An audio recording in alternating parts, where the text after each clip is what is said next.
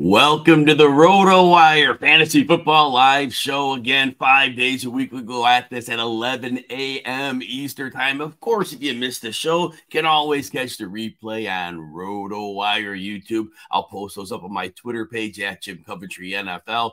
During the preseason, remember, we take Thursdays and Fridays off, so those will be the 2 days we're down, and every other day we'll be back at you with some fantasy football analysis. Now, if you've been liking the show, please consider hitting that like and subscribe button if you're on RotoWire YouTube, and it'll help the bosses know that you like and value the show. It'd help me out a lot. Thank you. And if you would consider following me on Twitter or socials at Jim Coventry NFL. I did not get a player thread posted yesterday, Monday, but I will double up and I'll get caught up. I'll get 2 of them today coming back from the expo weekend. A bit of a whirlwind, a lot of work to do, but I am getting caught up fast. And finally, stay tuned to the end of the show. I'll have Anthony Servino of RotoWireGambling.com and the FF Face-Off on to talk about some training camp news, and that's where I'll start.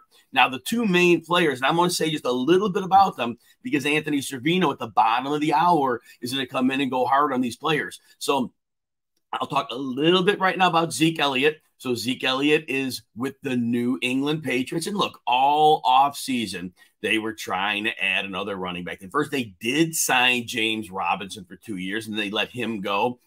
They brought in Darrell Henderson, Leonard Fournette, Zeke. I think Dalvin Cook was in there, if I remember correctly. Maybe he was. I think that was maybe the 4th one. So they were looking. And sometimes it's Bill Belichick doing his due diligence. But to me, it looked like he was really wanting to add another running back. And like I said, we will talk about Ramondre Stevenson in relation to Elliott later in the show, so you won't want to miss that. But a couple of quick hit thoughts. Yes, Zeke Elliott certainly is nowhere close to the player he was, but he is an effective short yard runner. I do believe he can be trusted to hang on to the football, and that's often a big deal with our friend Bill Belichick. And Zeke Elliott can take some of those grinder carries, and just he follows plays as they are blocked. And it is very good for a coach to have that stability. In terms of Stevenson, like I said, Anthony Servino will be talking about him a bit later. The one thing I'll point out, and I'll point out again later, is this goes under the radar. Now, he only lost 1 fumble in each of the last 2 years, but he put the ball on the ground 4 times last year to the prior year. And Bill Belichick, in his history, we've seen him at times bench running backs who have ball security issues. So it's just something to keep in the subconscious. But again, we'll talk more about that a bit later. I'm not going to spoil it all before Anthony comes on. And then Dalvin Cook, of course, goes to the New York Jets. And everybody, rightfully so, wonders, okay, we've been wondering all along. He was in their camp a while ago. It was clear the Jets wanted to add another back. Breece Hall, we were very unclear. We had really good news, then things got quiet. And so where do we go? And so that leads us into the next piece of news before we do a little bit deeper dive on Dalvin Cook at the bottom of the hour. The Jets did reinstate Breece Hall from the active PUP list on Tuesday. So he is set to practice in limited fashion, and we're almost a little less than a month before the start of the regular season. So, I mean, there's time here. And so that does give a positive note to the potential for Breece Hall being ready to start the season. But again, I'll go very surface on this because we'll get Anthony's coming in later. But Dalvin Cook on the roster, I always said when there's smoke, there's fire. And if a team is going to add a higher profile, although declining back, that does tell me that they probably do not want to give Breece Hall a full role. Maybe that's partial season, maybe that's longer, but as a valuable player in their team, they may be looking at the bigger picture here. So again, ADP, part of us says, oh, well, maybe we move him up because he's starting to show up to practice. But then part of us says, man, what about workload concerns? Now, Breece Hall, if we knew he was 100% healthy, even on a lessened workload, we would still be really excited because he showed elite skills, yards after contact, breaking tackle or broken tackle rate. He was an elite superstar. And look, and this is a dumb point, right? But had he not got injured, where would he be going in drafts this year? I mean, would it be reasonable to say he'd be a top 4 fantasy pick? He may well be if he had not been injured. And so that is something that fantasy managers have to try to deal with. We've seen some players not come back very well from injury ACL wise. We've seen other very rare, but we see some players come back close to full form. So anyway, that's just thing. And again, deeper dive on the Jets backfield, bottom of the hour. Stay tuned. Won't want to miss it. Got a question in here. I can probably take this quickly here. Keeper league, keeper Ramondre Stevenson in 7 or Rachaad White in round 12. So I just painted a little scenario about Stevenson, and I said we'll deep dive that later. But honestly, Rachaad White, and this is top of my head, I believe he had a 7th, like number 7, broken tackle rate. He's really lean in the legs. And to me, I don't think that he is going to be a player that's going to hold up to a workload. I could see the Bucs bringing in a player. There's already been talk from Jenna Lane of ESPN, the beat writer, that Chase Edmonds is going to be heavily involved on third downs, and that would take a lot of value away from Rachaad White. Remember, Dave Canales coached against Chase Edmonds when Edmonds was in Arizona, and Canales was speaking very glowingly about what Edmonds brings to the table. And you've heard me talk about this all preseason. Look, Chase Edmonds was very good for 4 years in Arizona. He went to Miami. He was not a system fit. He was lost because at the end of last season, he got traded to Denver. He did have a high ankle sprain, but the last 2 games of the season, he looked at the same Chase Edmonds that he did in Arizona. And if that's the player they're getting, that's a very good football player. And I do not see Rachaad White as a guy that's going to keep him off the field all the time. So Stevenson, as of right now, would be my call. A 7th-round pick is very generous. So even if he does lose some of that work with Zeke Elliott in, his catch ability, we had 89 targets last year, definitely that should be still in play to a degree. So I think, to me, Stevenson is the play. And I'll take one more. I got to get back to the notes here. We have 2nd overall pick in a redraft league. I do take Christian McCaffrey if I have the 2nd pick and Justin Jefferson is off the board. Certainly, I don't have any qualms with taking Jamar Chase, or his floor is super, super high. And I know Chase was hurt last year. So durability for McCaffrey. Yes, he played every game last year. He did get dinged up in the playoffs. He's coming off of 2 prior seasons where he only played about 10 games. So that's still there. There's still risk. I do expect Kyle Shanahan, though, to manage McCaffrey's workload with the understanding of keeping him fresh. So I am going to take McCaffrey at number 2 in a redraft. But if I have, let's say if I have 6 or 7 number 2 picks over the course of all the drafts I do, I would have some Chase sprinkled in there as well. All right, back to notes. So Indianapolis Colts news. Coach Shane Steichen, he named Anthony Richardson the starter for the regular season. So what does that mean? Well, I kind of said this all along. It basically, they are going to have to install a heavy RPO-based offense. I also know they have 5 tight ends on their roster, and all are potentially worthwhile players. Now, they might not keep 5. But what it still tells me is that they want to run sets with 2 tight ends, maybe 3 tight ends, but they want to bludgeon defenses and use the running of Anthony Richardson to create heavy boxes and then to give them favorable secondary counts where he could take the occasional deep shots into single coverage. And that could be a very winning proposition for them. Yes, we may think and know that Richardson's limited as a passer, but if you see light secondaries and you have favorable matchups, he can win on those. He has a good deep arm for sure.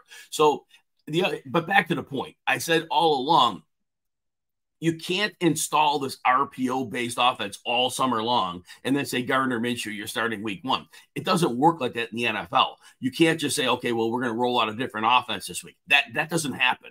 Now, if there was an emergency where Richardson, they just thought, you just need to watch for a week to see what's going on, then they may have taken the growing pains with that and either run a vanilla offense or just tried something crazy. But that's off the table now because they were always trending in this direction. Anthony Richardson, look, he is a beast running the ball. It would be better if Jonathan Taylor shows up, and I'll move to Jonathan Taylor in a second here. But if Taylor's there, it helps more. But regardless, to have that mobile quarterback with the size he has and the athletic ability he has, I really do believe 900 rushing yards is his floor. Now, I don't know what we're going to get out of him as a passer, but I do know if you're already talking 900 rushing yards, you are in the mix as at least a low-end QB1 in 12-team leagues. And then if the passing clicks a little bit, there would be more ceiling. I do have him at QB10 because of that rushing floor that I am expecting. And that floor is important. You know, we think about players like Kirk Cousins who have implosion games. Running quarterbacks don't often have those. You know, you put up that 50, 60 yards rushing, and all of a sudden you've already got a baseline. You're going to get something in the passing game. It's not going to be like a zero. You're going to get something there. So I do believe that mobile quarterback, you have to have him, you know, in that range where he's considered a starter. Now, you'd be smart to get a second quarterback, you know, for if something goes south or if he gets hurt. It'd be smart. I would do that. If I'm drafting a quarterback outside the top 9, I would take a second. So let's continue with Colts news. Jonathan Taylor, he does remain on the active PUP list. He's had an extended absence due to rehabbing his ankle. He reported to the facility on Monday. So it's convoluted right now. He's probably trying to avoid fines by being a hold in instead of a hold out. But he has no real leverage here. The Colts could play hardball with him and just basically let him rot, and then he would go back to them next year. It could be ugly. There are a lot of different scenarios. If I'm a gambling man, I do believe that Jonathan Taylor will be on the field in week 1. And I believe with that mobile quarterback in the RPO system, he will be devastating in that system. I do believe the injury is being overblown a bit. I do believe he will be the same Jonathan Taylor we've seen at points in the past, but this version of the offense where he has the mobile quarterback, you can't gang up the same way on the running game because the RPO looks screwed up. And then what happens is if they sell out too many players, the second level is left vacated. And if Jonathan Taylor gets beyond that, oh my goodness, the number of big plays that could be there could be astronomical. Hey, tonight, which is Tuesday if you're watching this live, I will be live streaming the NFFC Beat Jim Coventry 3 draft, 8 p.m. Eastern, right where you're watching it right now. So come back. If you're watching it now, watch it tonight. And I will break down every participant's draft in real time, including my own. When I give my pick, I'll give you the strategy behind it. This will be a very fun, high-stakes draft. I do think we will have a lot we can learn. We'll learn about roster builds. I'll make as many points as I can, but it should be a very, very fun time. Please join me for that. Now, Kyle Shanahan in 49ers news announces that Brock Purdy met elbow UCL. He will not require scheduled off days anymore as the team begins to gear up for the regular season. So we're looking right now at Brock Purdy is probably a full go for week 1. Now, we remember last year, it was multiple touchdowns in every regular season game he played. 49ers won every one of those games. It was a beautiful thing. I do want to point out, as it got near the latter games that Purdy was playing, he was making more mistakes. League was getting film on him. There was a little more commotion, a little more disguise. He was throwing the balls behind some receivers. He got away with a couple potential interceptions. So it was like, yes, he was still winning games, but the warts were starting to get exposed. Now, all quarterbacks have them. Maybe not Patrick Mahomes, right? But that said, with Brock Purdy, and I think fantasy managers get this, he is not getting drafted aggressively. So I think people kind of understand it may have been a perfect storm. I think he'll still be okay, but I think the run game is going to be really, really heavy in San Francisco. Now, Purdy's going to make his throws, but if he has problems, if he does throw the ball behind players like he did last year, I know Sam Darnold's been terrible, but in that Kyle Shanahan system where Brock Purdy succeeded, where other quarterbacks for shorter periods of time have succeeded, where Jimmy Garoppolo was bordering, strong quarterback status, is it possible that Sam Darnold comes in and can do the same thing Purdy did? Again, he's Sam Darnold, I get it, but there would never be a better situation to be walking into. So we'll see. Purdy's going to have to pick up where he left off, but it will be interesting to see how that all shakes out. Now, some Baltimore Ravens news. So, look, J.K. Dobbins, still the same story. He was activated from the PUP list. He did participate in Monday's practice, but we still don't know what the deal with him. It appears better than it did, right? It looks like right now he's getting ready for week 1. It seems that way. But if he pulls the rug out on them, I could see that happening too. He has no leverage. He has less leverage than Jonathan Taylor. Dobbins missed a full season with an ACL, played in recovery mode last year, missed time, I believe 6 weeks, 4 weeks, 6 weeks. So he has like negative leverage. But right now, I would say, if you're drafting today, I would say prepare as if J.K. Dobbins is a go for week 1. If you are risk averse, stay away. I get it. And he's being drafted usually just outside the top 20 running backs. If his ADP stays there, and if Dobbins could put together a healthy season, he could easily outperform that ADP. He was at, I believe, 6.0 and 5.7 yards per carry, but he was down the stretch. It was crazy. He was at the top of my head, okay? I think he was over 7 yards per carry, J.K. Dobbins, in his last 4 games. They were all against divisional opponents last year. And remember, we were hearing that he was still recovering from that ACL. So J.K. Dobbins, and now with an offense that's going to have a passing gear to it, maybe more spread sets, more room to run. Yeah, I think J.K. Dobbins, if you believe he's going to stay in camp and report as he should, he's already reported, but he stays around in the regular season, I do believe he is one of those players. He is coming at a value, and I believe you could take advantage of that value. Got a comment here about Kyle Phillips. Kyle Phillips is a good slot receiver. He played a game last year. I believe he was 6 for 66 in the game. Then he suffered a bit of an injury. Then he came back and he wasn't quite right. The thing is, how much are they going to pass? Chiggy Okonkwo as a tight end is more of a move tight end, and he really showed to be a special player. They have DeAndre Hopkins. They have Treylon Burks. And all said, it is a Derrick Henry-centric offense and a defensive-minded team. So as much as I like Kyle Phillips, by the way, if you're looking him up on your list, it's 1L. All right. If you're typing him in and you're doing a draft list, you type in Phillips like LL, you're not going to say no player exists. You got to type in 1L there. All right. But that said, it would have to be a 20-round plus league before considering him, because I don't know how many snaps he can get.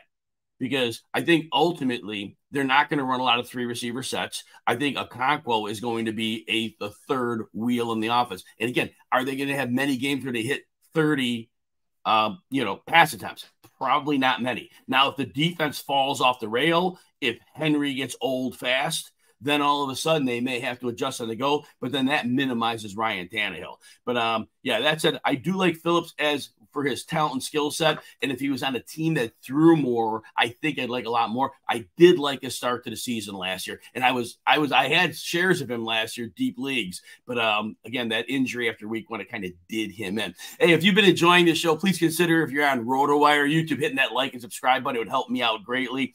And again, please give me a follow on Twitter or the X at Jim Coventry NFL. And I'm posting player threads. I didn't get one yesterday. Still, again, I'm recovering from the Fantasy Football Expo weekend, but I'll get those player profile threads up there. You're welcome, Rob. But definitely give me a follow, and I appreciate it greatly. All right, a little more news here before I talk some Kings Classic draft that we can learn from that. So I'll do these quickly. Kendre Miller, Saints 3rd-round pick. We know earlier in the preseason, he had that knee injury. He missed some camp time. Now he has a minor knee sprain. He's going to miss a week or 2. So basically has not been a good off season for the rookie. Jamal Williams, right now with Kamara being suspended for those 3 games, Williams, 99% will be the lead guy. I always say this. He might not be a great player, but he does everything that coaches expect. He's in the right place at the right time. He wasn't used as a receiver in Detroit, but he can catch the ball a bit. So I think that Kendre Miller, if he gets back healthy, I think these injuries are going to give him a bit of a minimized role. But if he can impress in that, maybe he can get more of a role for later. But then once Kamara comes back, I think it's going to be really hard for the rookie Kendre Miller to crack the lineup. And then, look, Zach Ertz, I loved Zach Ertz. He was a great player for a long, long time. He is expected to come off the PUP list this week after tearing an ACL last year. But here's the thing. I rostered Ertz in a lot of leagues last year, and he really helped me early in the year. And I was hopeful with DeAndre Hopkins suspended, he would get target share, and he did. There was a point between weeks 3 and 6 where Ertz was averaging 9.5 targets, and he wasn't doing much with it, but he was like banking the PPR points. He only went over 50 yards twice. His yards after the catch, 5th percentile, like 5, like a handful of them. So that was problematic. So now he's 32. Coming off an ACL. I don't think we're going to see the best of Zach Ertz anymore. I think Trey McBride cuts into his workload a bit. The team's got to move forward. They're in rebuild mode. I can't see Ertz being a big part of that. I can't see him being 100% from a guy that would lost a lot already. So again, I am not drafting Zach Ertz as much as I've loved him for years and I invested in him last year. I'm not going to do that this year. And then actually, I'm going to move to my Kings class. Let's see, I had a quick question here. Actually, I'll talk about the RB approach, but when I do it in my draft here. All right. So I want to tell you about RotoWire having a deal right now before I move forward. If you want free access to RotoWire with no credit card needed for the entire month of August, which is about 15 plus days right now, you go to rotowire.com/expo. It's our fantasy football expo deal. You just need an email address, no credit card, and you'll get behind the paywall at the end of the month. The paywall will just go back up and you'll be back to where you were. But definitely check out all the great things that we have to offer at RotoWire. So, as you know, and we talked yesterday, I drafted in the Kings Classic Jim Brown Division auction, and I drafted in the Snake League as well. And now the thing is, it's 14 teams. And I know a lot of you don't draft in 14 teams, but these were some of the heavy hitters in the industry. And I would start saying names, but if I do, I'm going to leave one or two out, and I'm not going to do that. But I have a free article on RotoWire about the Kings Classic if you want to see a little bit more about that. But again, one of those industry standard leagues. But even though it's 14 teams, here's what we learned. We solidified the quarterback approach in fantasy leagues for this year. It's been going all preseason. It's not going away. The top three quarterbacks are going to go very quickly. That's going to be your any order. Patrick Mahomes, Jalen Hurts, Josh Allen. Some people have one ahead of the other. They're all elite options. They are all going in typical leagues. They're either starting to go in the late second round or gone by the middle of the third, and that's the way it's going, and I don't think that's going away at all. It's the next tier of quarterbacks, any order, again, depending on how you have them ranked. I'll just say the mobile guys first: Justin Fields, Lamar Jackson, Justin Herbert, Joe Burrow. That gets us to 7 quarterbacks. And then some people move Trevor Lawrence into that tier. Many others, like myself, have Trevor Lawrence and then Deshaun Watson together in a tier outside to make it a group of 9. Now, what's the big deal with quarterbacks this year? Here's the thing. Last year, there was such a standard set for quarterback scoring that the floor for these top-end quarterbacks has become very solid, and the ceiling is obviously exponential.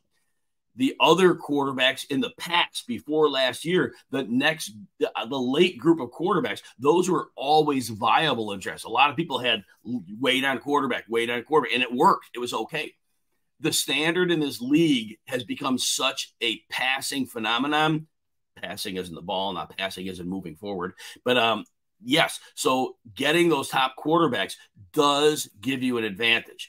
And in the Kings Classic, it was like one tier. It was like quarterbacks 1 through 7. It wasn't even a 1 through 3. Now, the top 3 were drafted first, yes. But in a span of 15 picks, 8 quarterbacks were taken. That started in the 3rd round. And that was a 14-team league. So other leagues that might have started a half a round sooner, but it was fast and furious. And again, Trevor Lawrence was considered in that group. And it was like 15 picks, 8 of them gone. So in your home leagues this year, I do think that, if it's a sharp league at all and people are kind of following the trends, if you want those quarterbacks, you've got to go get them. And what I'm telling people is make your draft. Once you see, if you want one of the top tiers, you got to jump and get them. You can't waste time. I don't mind the second tier. So I wait till 1 or 2 that second tier are gone, and then I'm looking to take one as quickly as I can. My fail safe is, and I'm getting him in the Kings Classic and others, Deshaun Watson. If I miss out on the group because of where I'm at in the draft and that big run of quarterbacks took me out of it, I do think Deshaun Watson is going to be back. The speed of the game comes back to him. We saw before all the craziness and chaos and terrible stuff he did. He was right there as a top tier quarterback, and I think that comes back. In the Kings Classic, let's talk about running backs. So again, in your home leagues, receivers are going heavier than they used to. We used to have 8, 9 running backs go in the first round. You might have 3. You might have 3 now.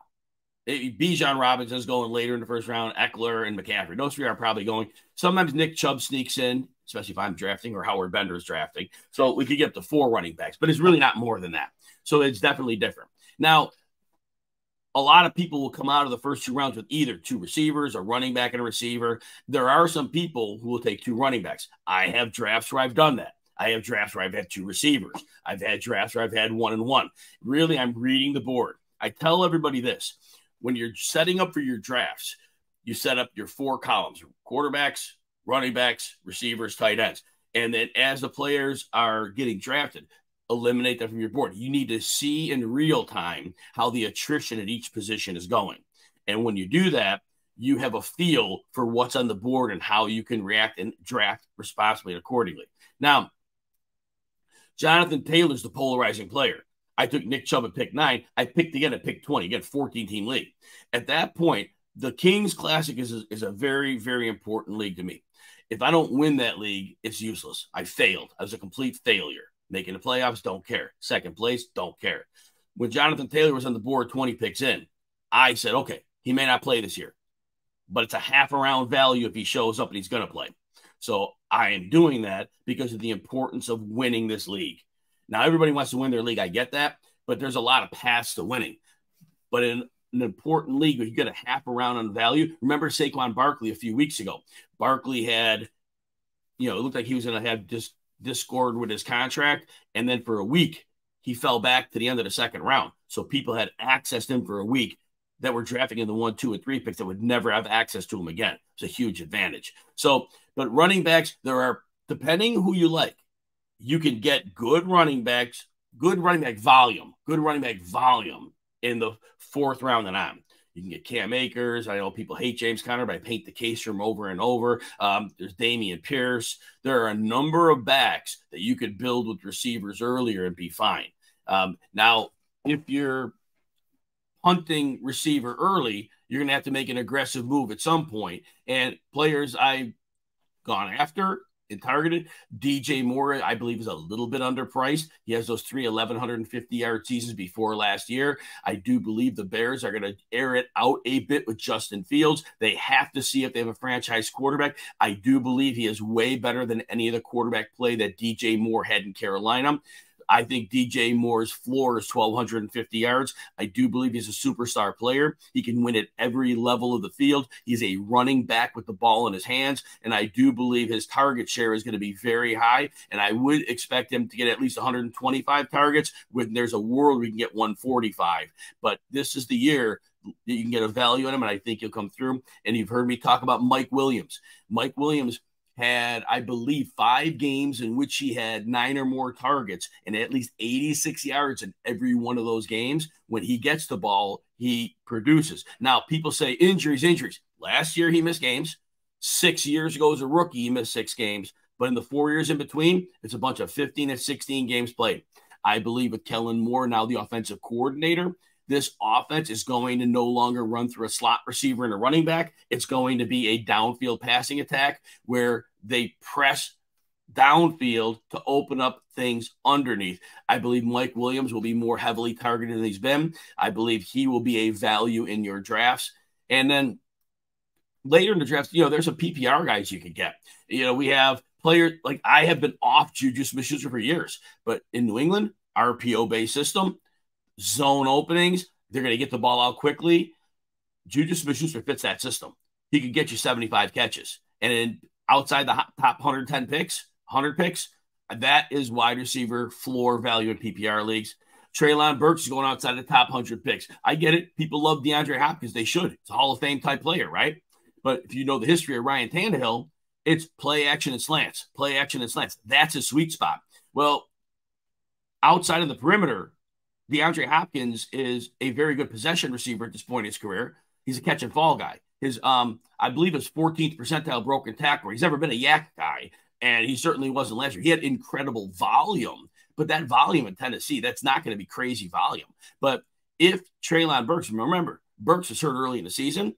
He was going on a tear. Then he had a concussion in week 9, I believe. And then he missed the game, slow coming back. And then he was right back on track. He looks like a first-round NFL draft pick, yards after the catch. It may be a ton of catches, but he can be a value outside the top 100 picks. And that said, with tight end this year, look, if you take Kelsey or Andrews, that's great. You know they're going to produce for you. You have a beautiful floor. You got a great ceiling with Kelsey. Kelsey's a first-round pick.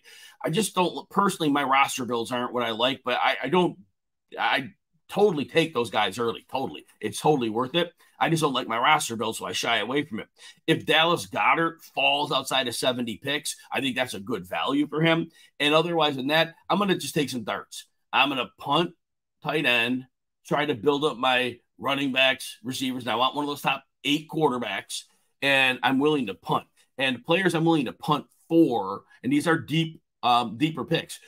First of all, in New Orleans, we have Juwan Johnson. He had 500 plus and 7 touchdowns last year. Remember, he was a converted wide receiver from college. And when it took 3 years to acclimate, that's normal because he's playing tight end in the NFL. And so when we look at that, all right, that was a pretty exciting start. Well, they're going to run 2 tight end sets, and we know they brought in Foster Moreau. But here's the thing. Foster Moreau's probably going to block.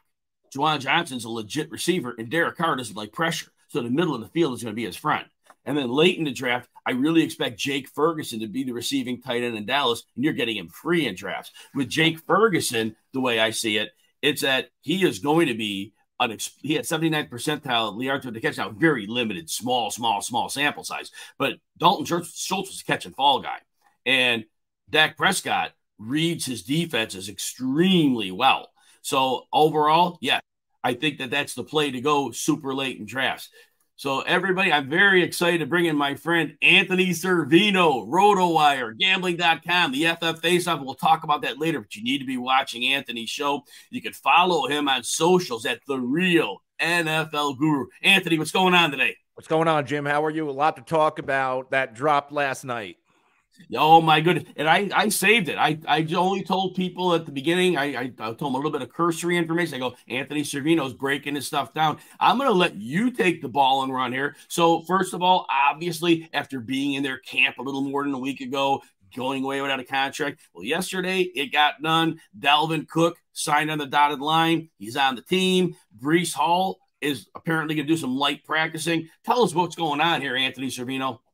You know, when Dalvin left New York without a deal, I thought that was done. I thought maybe the Jets lowballed Dalvin Cook, tried selling him on a Super Bowl. Instead, he went to chase the money. That could have happened, and maybe Dalvin's market wasn't that good, so he decides, okay, I'm going to get a deal up to $8.5 million for 1 year, and I can still chase that Super Bowl. The surprising thing is that it looks like Breece Hall's good to go. So that kind of goes with my narrative. This is less about Breece Hall's injury and more about the Jets believe they are a better football team with Dalvin Cook and Breece Hall in that backfield. The issue is, from a fantasy football perspective, how do we rank these players? How do we draft these players? And this is the tough one. So Dalvin Cook, look, we saw it last year. He is a declining runner. He still breaks tackles, but he's not getting the yards after contact he wants it. That's where the decline is hitting him.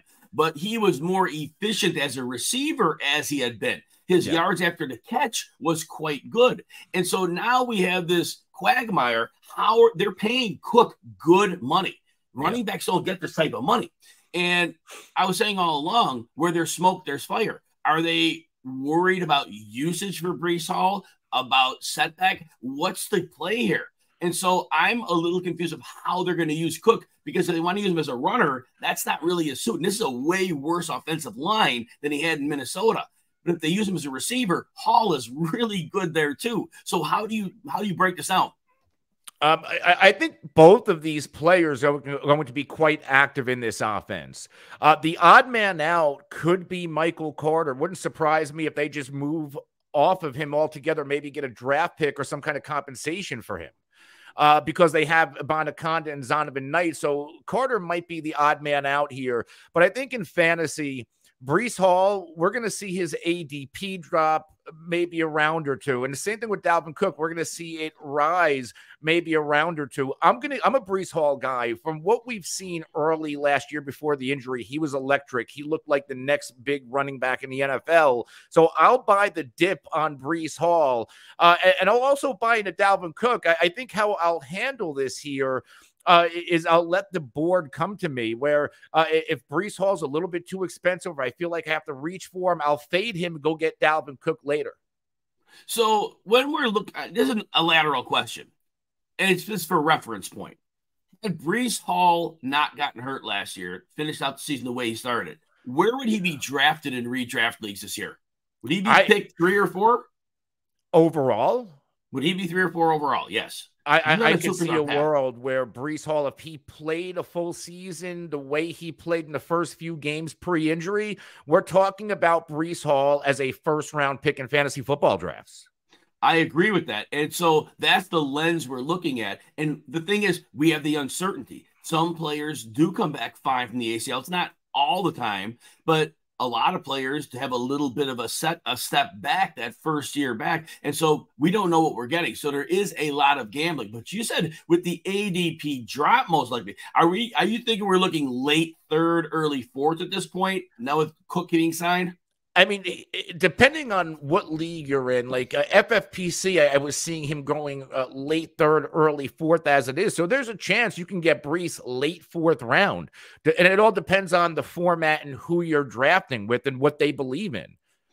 Because, if you're a Breece Hall guy, you might think, or might be kidding yourself, well, this Dalvin Cook thing, it doesn't really impact him and vice versa. So it all depends on what your mindset is. But, Breece Hall, we can't deny that in the games that he played, he was a number 1 running back last year in yards per touch at 6.9 and number 3 in true yards per carry. He was elusive, number 3 in yards created per touch. So he's the real deal. Oh, he was sick. He was sick good. So here's the next question. So if somebody gets a discount on Breece Hall, it's a narrative. Again, we're not medical doctors. Every player is different. But we saw with J.K. Dobbins last year. He missed time. But by the end of the season, the last 4 games, he was 7 yards a carry against 4 divisional opponents. It was pretty intense how good he was. Now, he's not going to run for 7 yards per carry this year, but back to Breece Hall. Is it possible that if you're drafting Breece Hall, it's of the hope that he is much stronger in the second half than the first? What are your thoughts on that? I can see a world where they try to ease him back a little bit, but the difference between Dobbins, I feel like with Dobbins, there was a lot of back and forth, almost like this offseason. There was still a lot of back and forth with Dobbins, whereas with Breece, it was always he's been trending in the right direction. I never saw that negative rumor or report on Breece Hall, whereas last year it was back and forth on J.K. Dobbins. So I feel like it's more positive this offseason, which makes this whole Dalvin Cook signing very questionable and makes me think this is more about the Jets chasing that Super Bowl than the injury.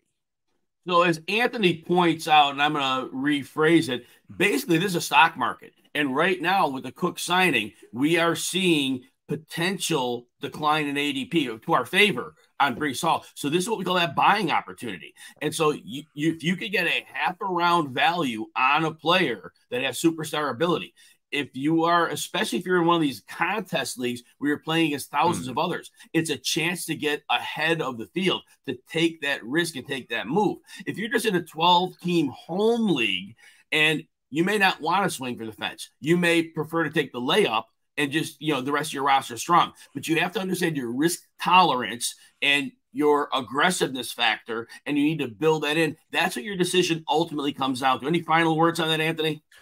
I want to veer off into 2 other formats. Number 1 in best ball, don't be afraid to corner the backfield of the New York Jets. I think when my initial appearance on this show a few months ago, I was we were breaking down one of my drafts, and I took a couple of the Eagles running backs. This Jets backfield is a situation where I wouldn't mind taking both Breece Hall and Dalvin Cook. And if you're in a dynasty format, this is a 1-year deal for Dalvin Cook.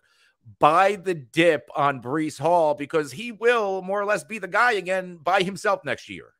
Now, Anthony, when we're talking New York Jets, the interior line is okay. I don't have any issue with the interior line. But Dwayne Brown is getting close to 40. I may be 38, but man, his knees are probably 45. But he hasn't been extremely healthy. And we have Mekhi Becton on the other side. We really haven't seen him on the field too much. He's lost some weight. There's some positive signs. But are you worried about the offensive line in the running game? I have a little bit of a worry here, but less about Dwayne Brown, because Dwayne Brown's a really good football player, and he's been a really good football player. And injuries aside, we've seen Whitworth from the Rams be really effective into his 40s, and the same thing with Jason Peters. So as long as Dwayne Brown can stay healthy, I'm a little bit less worried about him, and actually more worried about Mekhi Becton, because his career has been erratic so far. Oh, to say the least. So we didn't really make a final point on Dalvin Cook. Where are you comfortable drafting him, and will you have a solid level of exposure to him in drafts? I already have a solid level because I was buying him at a discount, assuming he was going to go into a favorable situation.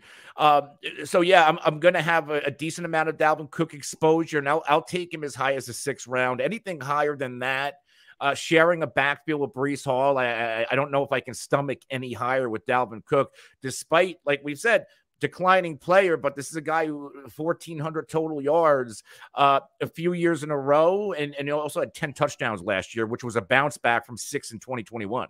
You know, Anthony, the Minnesota Vikings, they had some on and off offensive line injuries, but their run blocking was very, very solid last year. But I also noticed as I was studying Dalvin Cook, his numbers declined in the second half of the season. And as you're aging, the grind of a season, it plays into that factor.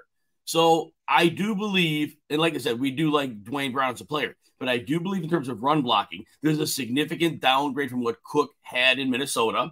I do believe the decline continues. You roll another calendar on the clock. What are there any thoughts on that? On the regression of the offensive line? And the fact that Cook in the second half, he was far less efficient in the second half of the season than he was in the first. If anything, it makes me want to buy more into Breece Hall, and I'm already a Breece Hall guy. Perfect. Yeah, it's kind of how I was thinking you would go with it. I want to make sure the audience understood that before we went on. You have time for a little bit of New England Patriots talk, right? Yes? Absolutely. All right, good. So, look, Zeke Elliott shows up, and he is now on the New England Patriots. Over the whole offseason, first they signed James Robinson to a 2-year deal, and then they cut him. And then they brought in, I want to say Fournette. They brought in Darrell Henderson. I think they brought in Dalvin at some point, and certainly Elliott. And now they sign Elliott. So I don't think it was Belichick doing his due diligence, because we know in the past he would just bring in people for his file to see what they had. But it always seemed, because they signed Robinson, they wanted somebody on the roster. What does the addition of Zeke Elliott mean to Ramondre? I guess just say Ramondre Stevenson.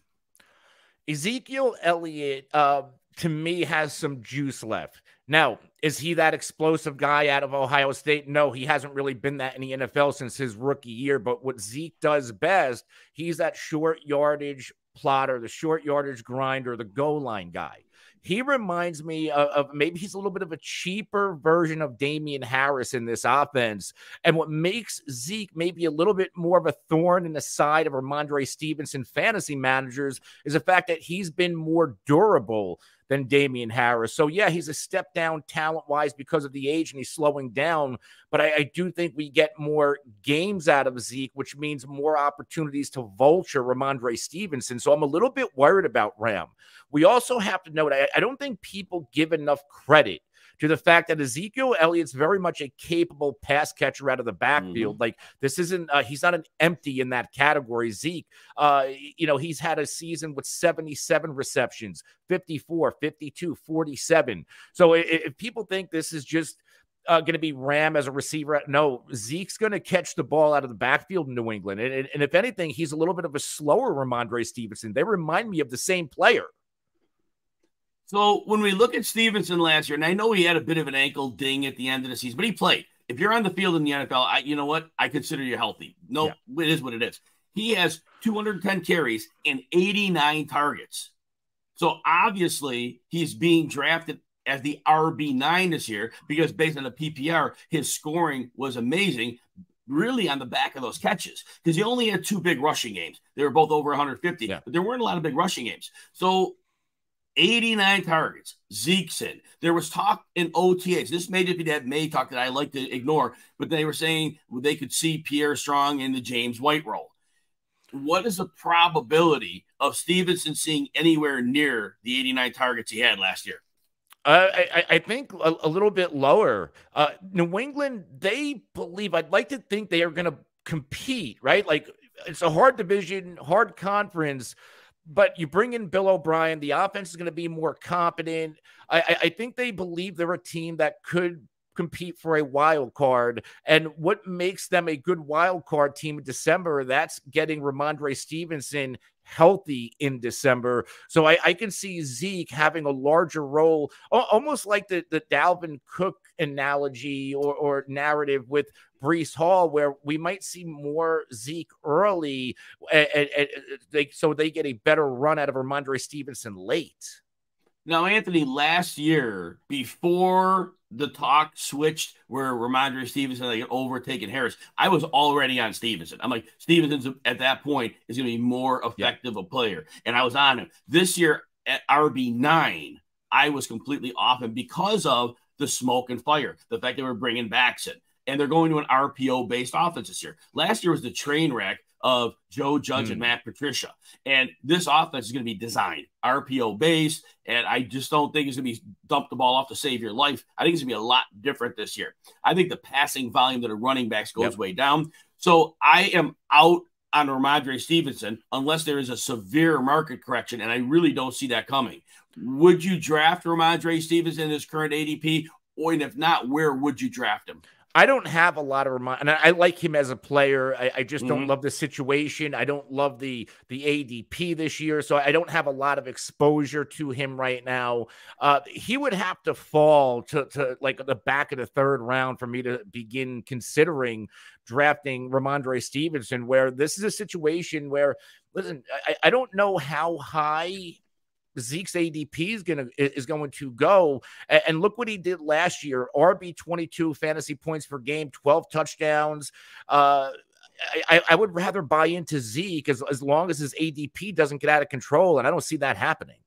One point I brought up at the top of the show before I didn't do any detail, but I'm going to bring this up to you. Bill Belichick, it's been a long time, but when he has a fumbler, he doesn't like fumblers.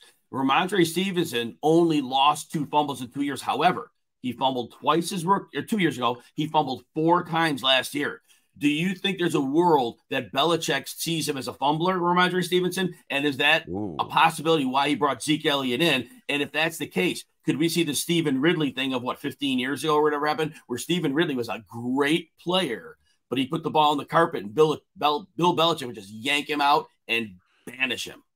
I don't put anything past Bill Belichick at this point. And Zeke, contrary to Ramondre Stevenson, has been careful with the football for all the wear and tear he has on his body. So this is almost like going back to what we did with the Patriots backfield years ago. Buy the cheaper player and the cheaper player Zeke and fade the expensive one. Whereas last year you wanted Ramondre Stevenson. He was the most expensive back, but you still bought him. Not in the second round where he's going right now. Yeah, so I think Anthony and I agree. Zeke Elliott could have a fair role, and if the narrative is right about the fumbling, or if Stevenson continues that, Elliott could have a bigger role than we even imagined in the first place. So the cheap piece, he could become something. It's going to be a lottery ticket. Anthony, you're getting him probably at this. Is there a world he's going earlier than the 10th, 11th round? No, I don't see him falling into even the 10th round, or at least you shouldn't, especially with the way the fantasy community talks about Ezekiel Elliott, like he should have been done years ago. There's no way I see him going anywhere close to the 10th round. That would be mind blowing. Yeah, I think as well. So I think where you're going to get him, I think it's a screaming value. And the worst case scenario is, okay, doesn't have a role, I drop him. But if you can hang on to him even for a while, it could be an injury, and he could step into. Remember, volume is king in fantasy football. Can't forget it. Running back. Anthony, tell us what you have going on so everybody can keep up with you and follow your work. You know, all the content we push out over here at RotoWire and Gambling Group, also at fffaceoff.com. My show is running, 4 to 5 times a week right now. And once we get into the regular season, we'll be at the FF Faceoff podcast 5 times a week, all things NFL fantasy football. Yeah, again, I had the pleasure of working with Anthony on the FF Faceoff a couple of years ago during the offseason. It was a wonderful time, a fantastic show. If you're not following Anthony's show, you need to do that. It's very informative. Anthony, as you see right here, he knows a ton about football. He's somebody you can learn from, so make sure you're following along him. Anthony, appreciate your time and hanging with me. Everybody out there, thanks for hanging with us. Tomorrow's Tuesday, tomorrow's Wednesday. It'll be 11 a.m. back here, RotoWire YouTube. And remember, if you're watching this today, Tuesday evening, 8 p.m. Eastern on this channel, we'll be breaking down the Beat Jim Coventry NFFC draft. Everybody, have a great day, and we'll talk soon.